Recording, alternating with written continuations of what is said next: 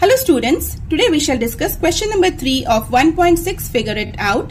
How many little squares are there in each shape of the sequence of stacked squares? Which number sequence does this give? Can you explain why? So first we must know the shape of the sequence of stacked squares. First shape is just one square. Then we have 4 squares. Like this, you have to draw 1, 2, 3, 4. Here we have 1 square. Next shape is with 3 squares in each row and each column.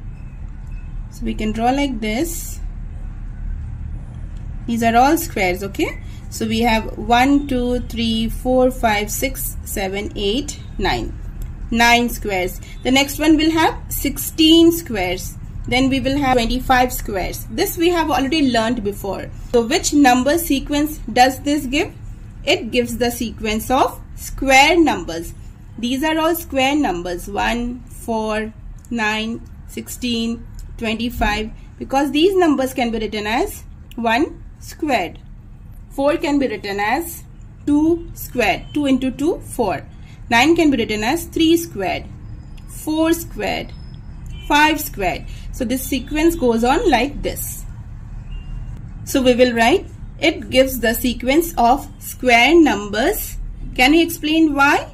Yes, because the shape of the sequence of stacked squares can be expressed in the form of 1 squared, 2 squared, 3 squared, 4 squared, 5 squared, and so on. So, it gives the sequence of square numbers because the shape of the sequence of stacked squares, all these shapes can be expressed in the form of 1 squared, 2 squared, 3 squared, 4 squared, 5 squared, and so on. Well, that's all for now. See you all in the next video.